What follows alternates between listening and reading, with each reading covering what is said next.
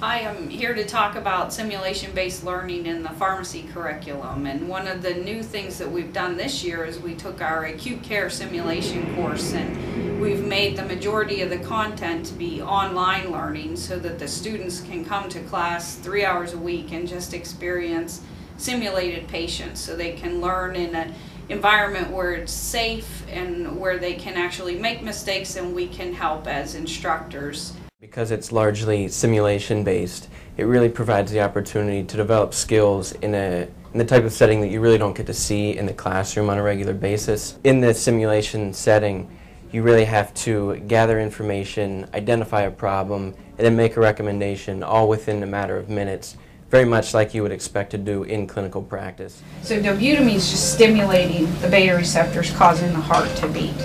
So in him, it's not a great thing because he's in AFib and it's tachycardic. It's not something you can just get in a classroom listening to a lecture.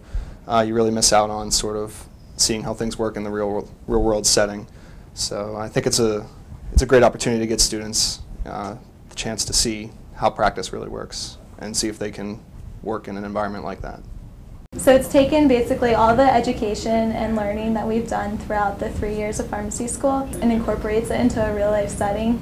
So not only do I get to practice what I've already learned, but then I also gain new skills as I practice in like a real life patient care setting. I think having this simulation experience is going to put me a step ahead whenever I actually get into those real life situations, interacting with physicians, with nurses, with other pharmacists.